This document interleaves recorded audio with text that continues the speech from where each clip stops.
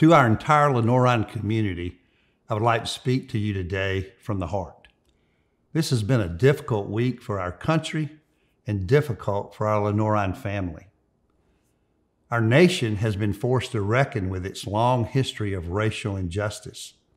This week, a jury found former police officer Derek Chauvin guilty in all counts in the killing of George Floyd. For some, this verdict signals progress, hope, and relief. At the same time, many are still feeling pain and fear, even as we continue to hear daily news of more police-involved shootings. To those of you who participated in peaceful demonstrations on campus this week, I want to thank you for sharing your stories and your experiences. It is absolutely critical our community remain open to the free exchange of ideas, and it is heartening to be reminded that Lenoir-Rhyne can be such a place, even when the message is difficult and very hurtful to hear. And I promise you, we do hear you. Our administration hears you, and I hear you. As the Board of Trustees communicated on Wednesday, an independent investigation has been launched to get the facts and find answers surrounding the women's basketball team. I welcome and fully support this investigation, and I regret if my original statement led to anyone to believe that I felt otherwise. We need to let the investigation and the investigators do their work.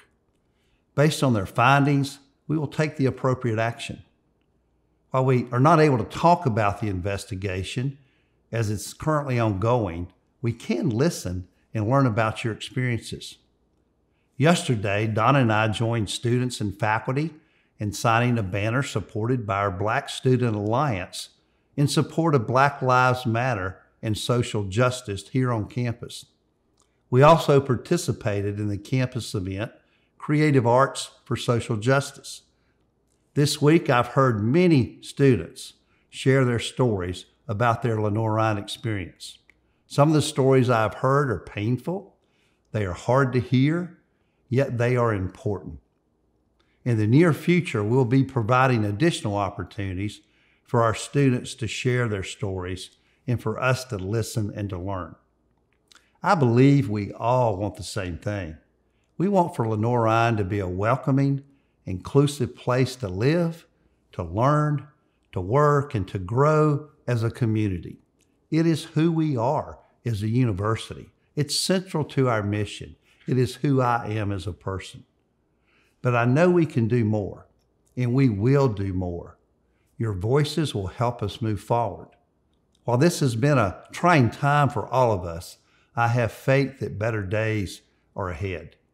Now is a time for us to unite as a campus, to share empathy, to seek constructive solutions, and to move forward together. Please know I really value and appreciate your support, your patience, and your passion. Thank you very much.